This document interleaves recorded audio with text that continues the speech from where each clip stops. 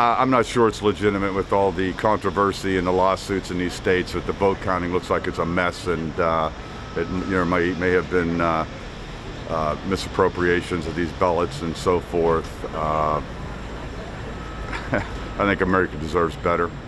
I'm an ex-Republican that voted for Biden, and it has been a little bit nerve-wracking. I think I put too much hope in knowing the results on Tuesday night. I think I've kind of come back to reality and have calmed down and just like everybody else now, just waiting to see what the vote tallies are when they're all counted. So I told my husband this morning I think that this may turn out to be a nail-biting landslide, and that's what I'm hoping for. I don't feel any problem. The transition will go on, whether Donald Trump wins or Biden wins.